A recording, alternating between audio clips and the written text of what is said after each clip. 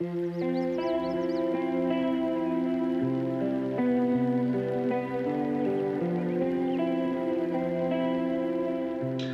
also have a blog, Power BI Portugal. It's in Portuguese, but using the translation tools, you can always get the information I post there. And I'm also part of Fabric Power BI Portugal, a meetup group where we do monthly meetings. We have some in person and some online. And we also have a YouTube channel where we have lots of information about Fabric and about Power BI. Also, check it out if you want to have some great sessions also that we deliver. So, what are we going to talk about today? So, I'm not going to enter about what is Fabric. Probably everyone over here already knows what is Fabric, but I'm going to give some concepts about the One Lake, about how the One Lake stores files in Parquet files, the Parquet format. Not very deep dive. I'm not an expert in Parquet files, not even in technical issues. As I said, I have a financial background, been working 100% in this area of data and analytics for the last 2.5 years. So, but I'm not the main expert on this, but I took some ideas and I was able to learn a lot about this. And then I will talk also about what are the main concepts of direct lake, some of the problems that we may encounter, and then I will try to showcase really quickly what is direct lake versus direct query, and we see how can we take advantage of that. So, okay, so main concepts. So the One Lake, basically, it's the OneDrive for data. This is how Microsoft presents it. If we think about 20 years ago, maybe not that long, we were passing Excel files through email, through USB drives, through CDs, CD drives, DVD, whatever, and we were making copy after copy of an Excel file or a Word document, and we never knew what was the last version of that data, so of that Excel file. And there was always problems because sometimes people use wrong versions or older versions, and it was a big confusion. Then OneDrive came and others similar to them, and people started to store their documents on a single place. And currently with Office 365, for example, people are already editing it directly on the cloud without the need to make any updates, and without the need of asking what is the latest version. We can even check who did what and when.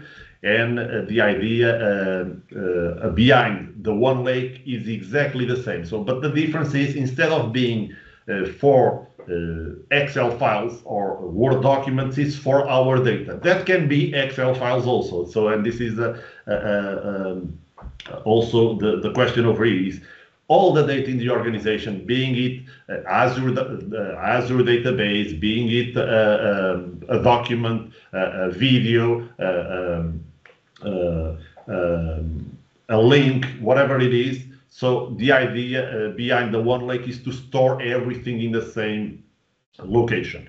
This will allow that the payloads that we see over here on the top access that information on the One Lake, and we can have information like information for data factory, for Synapse data engineering, data warehousing. So we can do a lot of things. Real-time analytics is currently on a big request, and also our old friend Power BI is also has ways to consume this data directly from the One Lake. So when we talk about the One Lake, the data is stored using a simple format. So it's Delta Parquet. This is an open format, a standard for the industry that takes out the advantages of being highly optimized for ingestion and analysis. So we are able to do great and quick analysis on top of data that we store in Delta Parquet.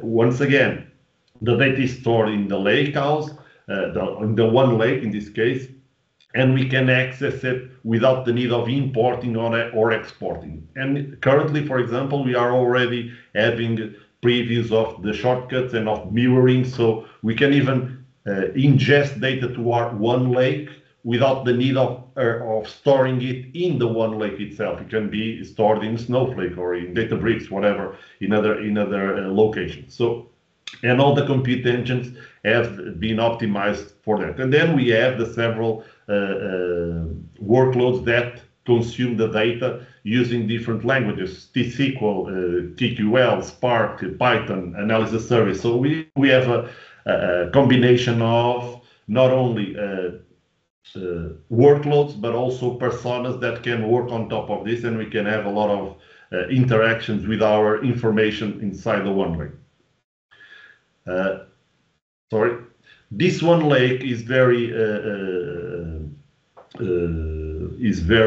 straightforward, and this layer works not only inside the Fabric workloads, and those have a direct access to it and without further problems, but also outside applications. Other applications can consume the data from the one lake, and this is a very this is an option that people always tend to like. Why? Because sometimes people don't want to be vendor locked in terms of the use case of the information. And in this case, the data, although it's stored on the one lake, for example, using an API, we can consume it in Databricks or other compatible applications. Why? Because the format is a standard format that is used across several different types of technologies. So it's always a good option for us to consume our data and for the organizations to have it stored in a single location. As I said, it's the OneDrive for data.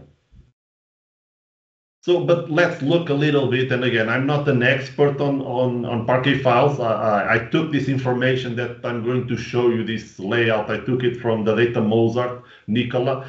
He helped me out. A big shout out to him, and also to Sandeep, because I talked with them a few times just to understand these concepts of the direct lake, of the Parquet files, of the fallback. So they helped me to get some information on this, on top of the one that is already available. But the Parquet files allow for data compression using encoding algorithms and provide a reduced memory consumption. How is this achieved? So basically, Parquet files are, don't quote me on this, I think it's a CSV on steroids. So it's a columnar storage file. So this means that instead of looking at our data row by row, so for example, if I wanted to see our sales per product, for example, for the product T-shirt, in a normal, in the current way of looking at the CSV file, for example, information is looked at each row. So first of all, I go to the first row, I see if it's a T-shirt, then I go to the next row, I see if it's a T-shirt, then okay, this one it is, so it's 200, and so forth. At Parquet files, I'm looking at this in a different way. So if I only want to pick up the sales for my product tables, I will only pick up, for my product column, I will only pick up my product column and my sales amount. This will allow me to be much faster and much more efficient and reduce my memory consumption. This is not, again, this is not as simplified as I'm talking about over here. This has a little bit more complexity on top of it, but this is the overall way it works. Why? Because having this each column is treated as a separate entity. So being a separate entity, and this is similar how the Vertipack engine works. So we look at each column individually, and then we take out the information that we want from the columns we want. In this case, I was talking about product and sales amount. So another thing that is also very interesting in this is that this type of files also has a row group, and this row group is chunks of information that are from each column. So in this case, I have 3 row groups. This is, again, a very simplified model. I took the example from Data Mozart. If you go to this link at the bottom, you'll know a lot more about this. But when I look at this, I can scan this data much faster. Why? Because if I look at this and I was looking at t-shirts, again, the same example, I can skip row group 2 because it only has socks and it does not have t-shirts. So, and I can skip that and I will be much more efficient looking at the data. How this is done? How do I know that a row group only has socks, for example, in this case? Because these files, on top of everything they already have, on top of this format that they have, they also store metadata information. And that metadata information stores information not only about the columns that we have and the type of data that each column has. So, for example, we can have the column product, what type of data it is, what type of encoding, and so on. But we also store information at row group level. And as you can see, we have, again, the row group is the column product, the column country, then row group 1 has the same two splits from product and country, and each one of them has their own metadata that allow us to pick up quickly and efficiently the data that we are looking at. So again, open source, no vendor lock-in, and language agnostic, so developers can use these Parquet files in several different languages to make their programming language work, being it for consumption or to update. You can even update information using the notebooks, for example, inside Fabric, and using Python or Spark or T-SQL, you can update a table, and for in combination also the Parquet files that are adjacent to it. This information that we are seeing over here, this row group, for example, the information about the metadata, everything is accessible in Fabric, and we'll see that. I won't show that in detail, but we will see what type of information I can get and how that information can help me over here in terms of my Delta Lake approach. So going to the Direct Lake, our main concept. So as I said, this is based on the Delta Parquet files, and let's look what is the difference between what we had before Fabric and what we have now. So before Fabric, we had mainly two types of semantic models. So, and three if we consider the combination between the two of them that already exist. So we have import mode. So import mode is what usually people tend to use. It's a very fast in terms of reporting. It's very fast. Why? Because when we do a query on our report, we go to the data set and our tables are queried using DAX. Those tables usually are imported from our storage, and this is one of the big cons on top of import, that we are duplicating our data. So on top of duplicating our data, we are also having a latency in terms of our information. So this means that if I want to have the latest information in an import mode, I need to wait for the refresh to happen. And depending on the size of the model, if I use incremental refresh or not, if I use other types of tricks to update my data faster, this can take between 5 minutes to 2 or 3 hours. It depends, again, it depends on the model, and we tend to optimize this type of procedures so that we can reduce it as much as possible using, as I said, for example, incremental mode is one of the options that we have to just to update the latest data. But as this model grows, this model also tends to be very heavy in the refresh. But as I said, this is latent, and this did not brought what some use cases needed, that was real time. For that, we have direct query. So the direct query mode, the data set also exists. We can create all our tables and our measures on the dataset as exactly as we do on the import mode. The only difference is that when we do our reports and our queries in our reports or Excels or whatever it is, our DEX queries are then our dataset only has the metadata of our information, so of our tables and of our columns.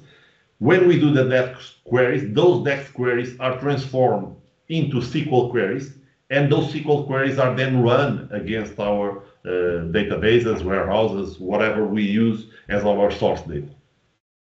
This makes the information to be real-time. However, this is very slow. Why? Because this process of converting DAX into the SQL queries and then returning the result back to the report, it's slow.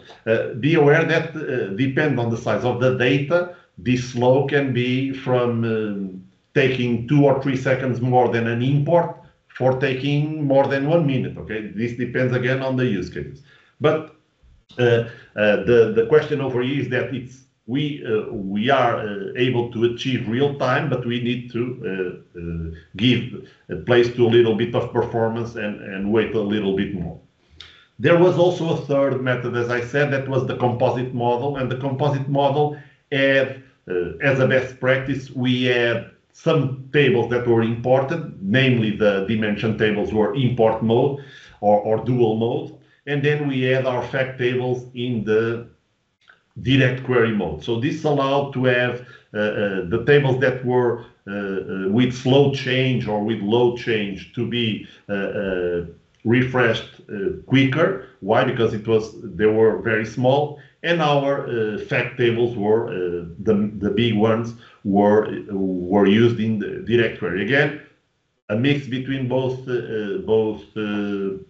modes, not the best case, but it is a working option for us to have real-time data.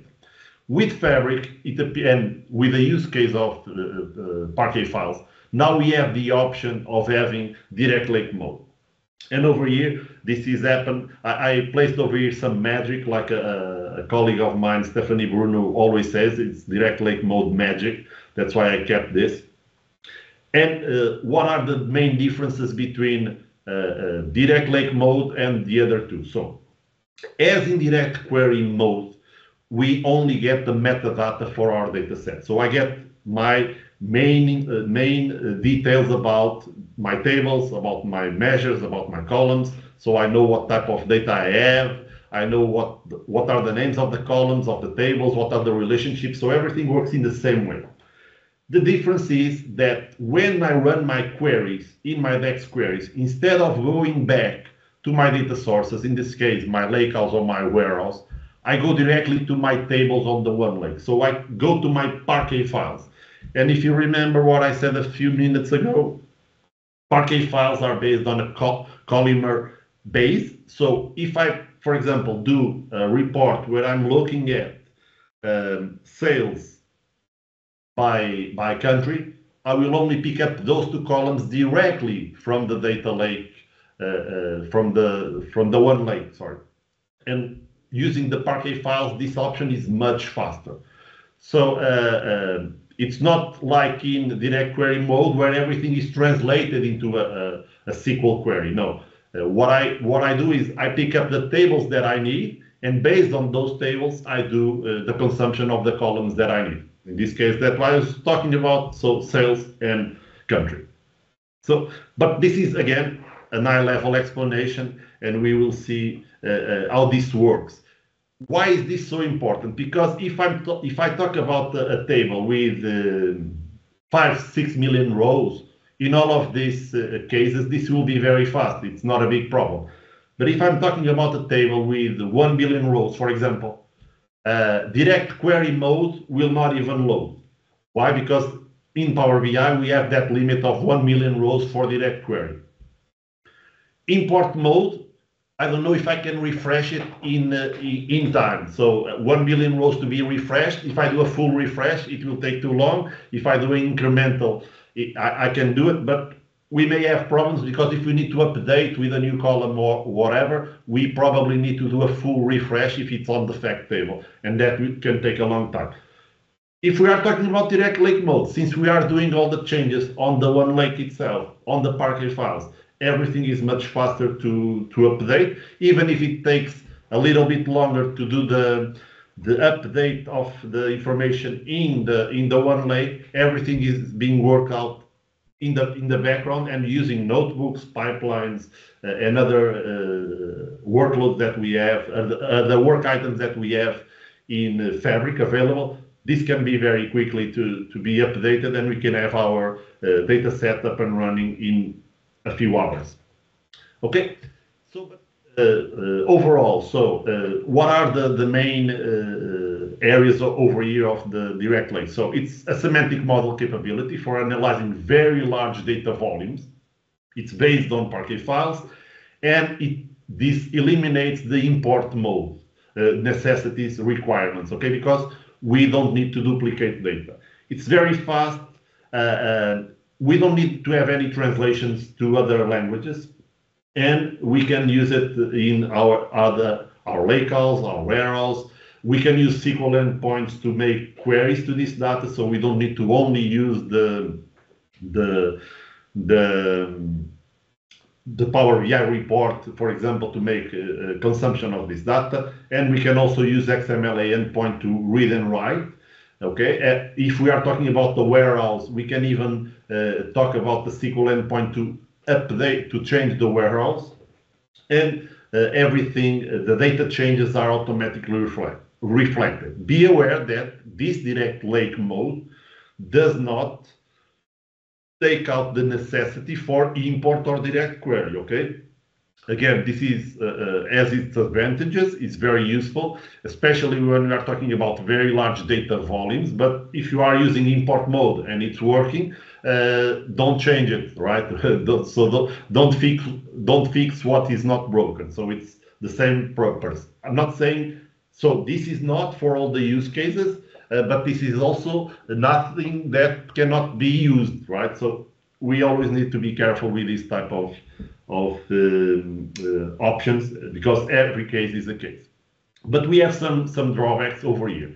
So one of the major ones is the fallback, and the fallback basically is a process where if we step some guardrails, the direct lake mode goes back to direct query. So this means that your model will not break, but it will take longer to load your data into your visualization. So these guardrails define the resource limits for direct lake mode, and these guardrails, and I'm talking about these three over here.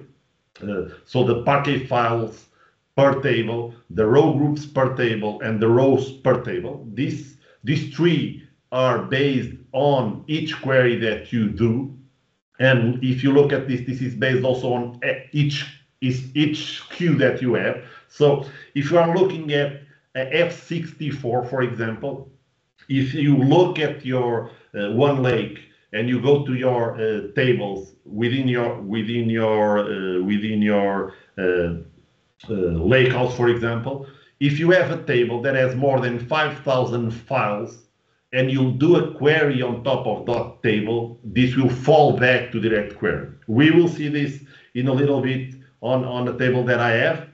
We will see what will happen, not based on the number of Parquet files, but based on the number of rows. But just for you to understand these three things that we have. Then we have, if you remember, I talked about row groups per table. This is also in case of the F64, and if you see for all of them, it's exactly the same number between Parquet files and row groups.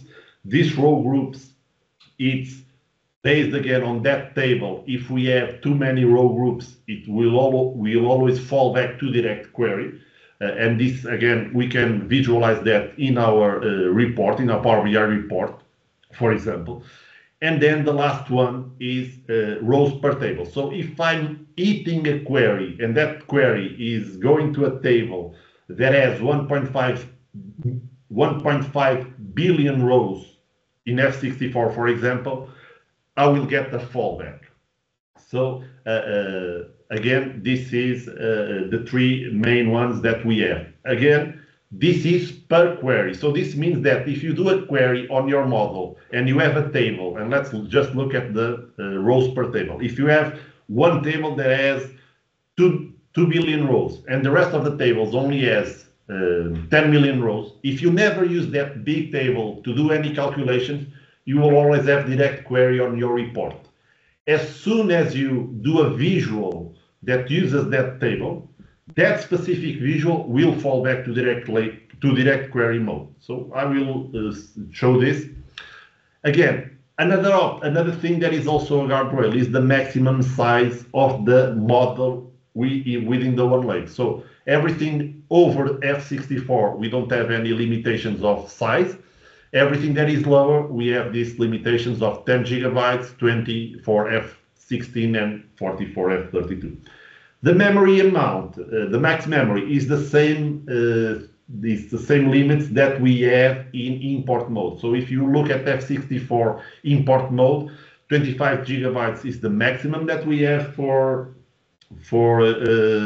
import mode. So if a query is running and it hits this maximum memory of 25 gigabytes, you'll have an error. For direct lake mode, it's exactly the same thing. Doesn't matter everything that you have around this. Everything can be lower, but if you are hitting that max memory because you are using a very elaborate DAX calculation or something like that, then you get to be with a memory issue. Okay. I've been talking for too long. Let me just finalize this part. Just some issues and limitations. This has been evolving. I can tell you that when Direct Lake, for example, started, we were not able to do row level security. Now it's available. So keep a lookout on the overview of Direct Lake mode because this is always updating. But some of the things that we can have over here is that currently Direct Lake mode is only available for a single lakehouse or warehouse. So you cannot combine tables from different lakehouses to have a Direct Lake mode. Okay, you can have direct query but not Direct Lake, or import mode but not Direct Lake. Composite models are also not supported. Calculated columns and calculated tables are also not supported. So you cannot use DAX columns to do this. So if you need to have any calculations, if you need to have any columns on your models that need to be done additional, you need to use the ETL processes that we have to update them. So notebooks, pipelines, and so on. SQL endpoint. If you are on a warehouse, for example, you can also add columns there, but you cannot do it directly on the lakehouse. And then tables or views, basically views that are used on Direct Lake mode are also not, views that are based on SQL are also not available in Direct Lake mode. Why? Because they are running SQL. As you run SQL, you go back to direct query mode. So this makes sense in terms of the connectivity. If you are connecting to the SQL endpoint, then you are not connecting to the Parquet files directly, so you cannot use them in Direct Lake mode. So some of the things that we have over here, some of them are basic things, but like the type of columns that are available or not. But again, limitations that you may need to take into account. So now let's go to a little bit demo. So let me just close my Power BI file. I don't know why it's not loading. Let me just close over here. Just a second. I apologize. Let me just close the Power BI. I don't know why it stopped, but hopefully everything will run as I need. Okay, so let me go to the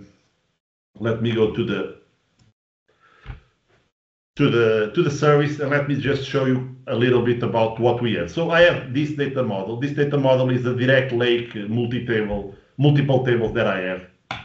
I will open this model. This model, basically, I have three tables. I have a small table, I have a big table, and I have a medium table. Why do I have these three tables? These tables are connected, and let me just go back over here to my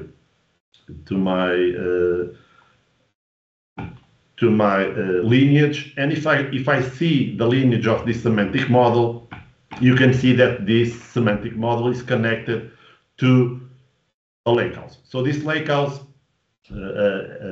as you create a Fabric workspace and a Fabric lakehouse, automatically the SQL endpoint for that lakehouse is created. So in this case, I have this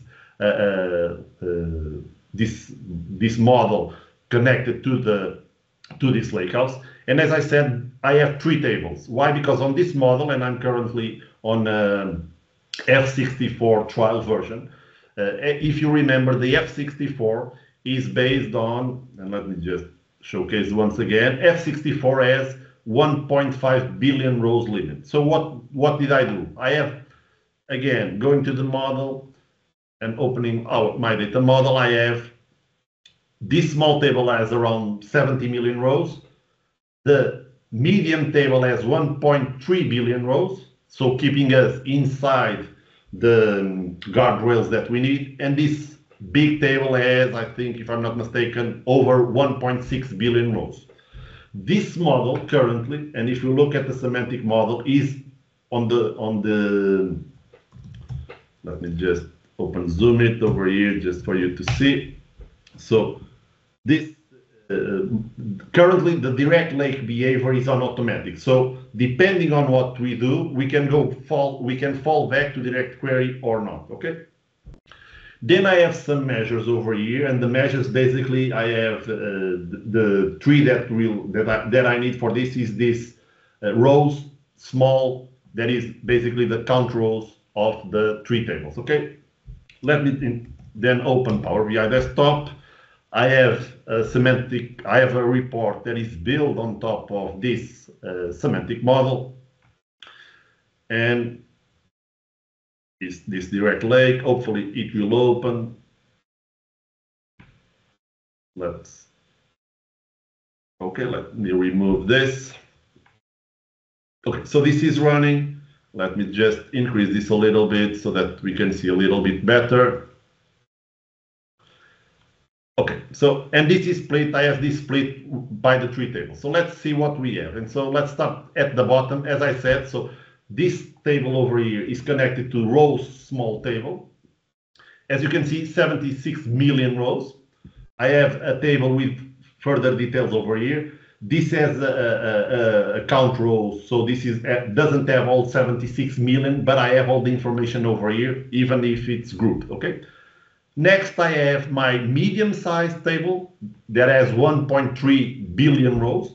As you can see, this model opened up the 1.3 billion rows over here. Again, I have this groups by, but I'm consuming the data from that table, that is the medium-sized table. And at last, I have this table that is the large one that has 1.6 billion rows. Remember, F64, the 1.5 billion rows limit, it's over here, is our cutting point. As you can see over here, this value, in terms of number of rows, I have a filter over here. I will take out the filter in a few minutes, but I just wanted to show one thing. How can I see that these three tables and these cards are falling back into direct query or are still in direct lake mode? So let's do one thing. As usual, let's go open a blank page. Let's open our performance analyzer and let's start recording. Okay. Sorry, this blank page was not blank. I apologize. So let me just clear. Let me stop. Let me start again. And let's go back to this page too. And let's see what are the times that we have for this and what happens. As you can see, so I have my times, so my cards. And if I look at this, my small card, my small table loaded in 500 milliseconds, while my large table loaded in 900 milliseconds. This is not a lot, you can say, but let's look at the details. If I look at the details over here, I can see that I only have a DAX query. Okay, nothing more. Everything is visual display and other. Okay, let's look at the second part, card medium. Once again, I have DAX query, visual display, and other. Okay, now let's look at my large size table. In this large size table, sorry, in this large card, in this card that is picking up the information from the large size table, now I have a slightly difference. I have a direct query,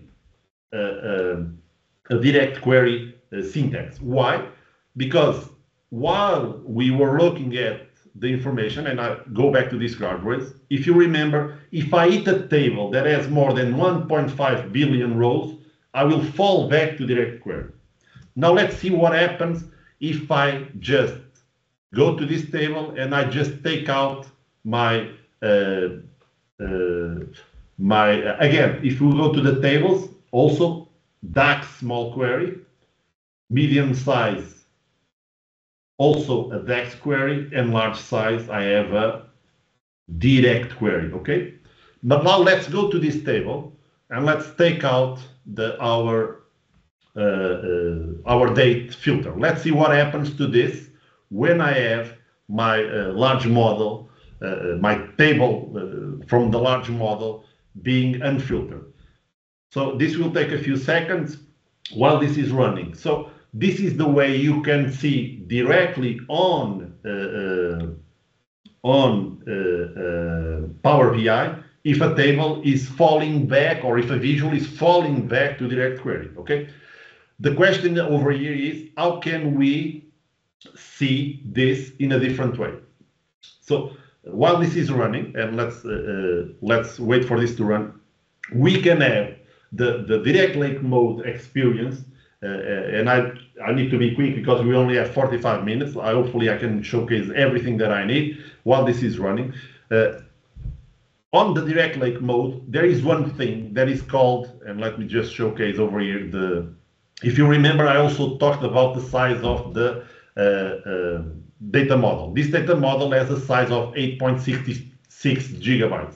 For F64, we have unlimited size, but it's not that huge because this is even smaller than the F2 capacity needs for a direct lake mode. So a small in terms of size, it's a small model. But if we look at if you go to our tables, and if you look, and over here we are connecting through XML endpoint. If you go to view metrics, there is one thing over here that is the temperature of our columns.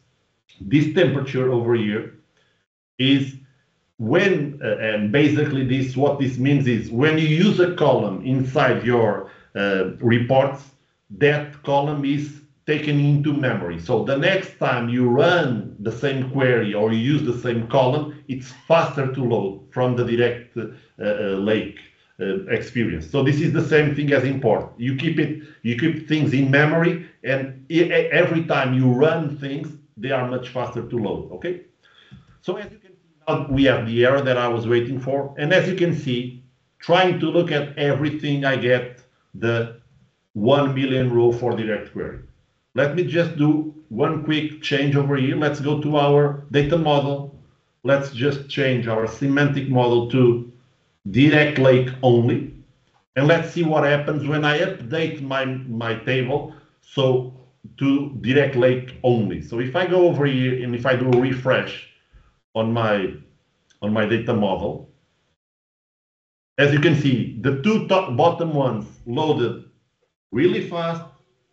Didn't take too long, they already updated, but this one, I got an error now. That is, and if we look at this, we cannot process the request because we require a fallback to direct query mode. So this means that we can even check if our visualizations are hitting a table that is more than the limits of the guardrails. As you can see, all of them are working except these two visuals from the large table. Again, as I was saying, this temperature talks about how hot a column is. And we can also see this, and just to finalize, in a notebook. I have done this notebook where I pick up the information from and I'm connecting. Hopefully, I can connect this as soon as possible. Where I do a connection through semantic link. Using the semantic link, I'm able to connect to my workspace and to my dataset. In this case, is my direct lake multiple tables workspace, and now I can run a DAX query where I can see what is the temperature. And if I run this, you will see that this was a previous test that I was doing. You can see that we can pick up this temperature column. And every time I use a new column on my visualizations, hopefully this won't take too long. Every time I use a new column on my visualizations, this temperature will increase. So the further I use a column on my visualization, the hotter that column is, the faster it will load on our model. I think I only have 3 minutes. This already ran, so let me just run this semantic model over here, and let's see what do we have as a result for these columns.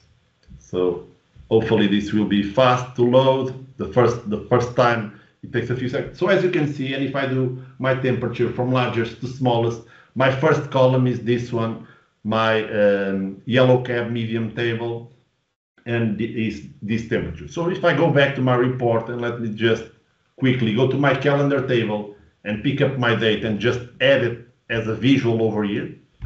If I rerun this, you will see that my calendar date column, now it's the hottest one. Why? Because it was the last one that I used, so it's on top of the temperature. So this is basically what we can see. We have a lot more to show. We only have 45 minutes. Just to finalize some advantages. So this allows advanced data processing, optimized for real time. It's a unified data management, and you can use it in several different cases. So financial sector, supply chain, health, and so on. Again, big data models, this is very advantageous. I think I have some time for some questions, 1 minute, I think, if you need my context.